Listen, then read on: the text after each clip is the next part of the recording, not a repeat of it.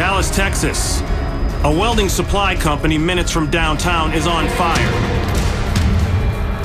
The business stores hundreds of welding tanks filled with acetylene, a highly flammable gas.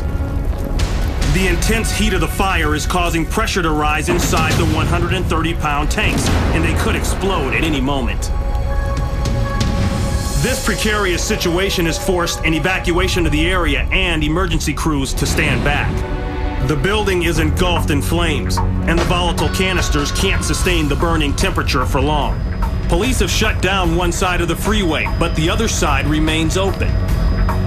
If these tanks burst, they could turn into lethal projectiles.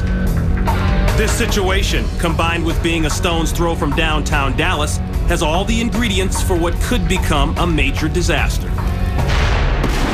Then, the first tank explodes and flies across buildings. The velocity of the projectile confirms that anything in the vicinity is in jeopardy. Then another tank explodes, and this time the 5-foot container narrowly misses a truck on the far side of the freeway. Then comes another one. Then another. And another. Before long, a slew of flaming projectiles vault hundreds of feet into the air. They pummel the freeway, at times barely missing drivers. The building is now a launch center for the acetylene tanks and is completely out of control.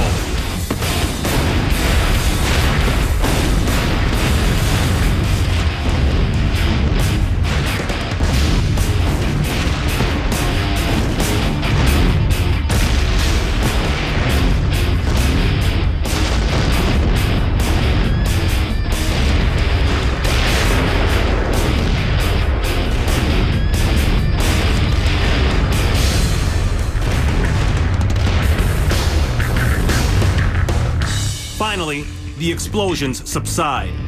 The entire building is destroyed, along with many cars surrounding it. An investigation reveals that one tank with a defective connector caused it to ignite. The flames quickly spread, leading to this explosive chain reaction. 2 people at the company suffered third-degree burns trying to extinguish the fire. Fortunately, no one was killed when these canisters ignited and wreaked havoc near the heart of downtown Dallas.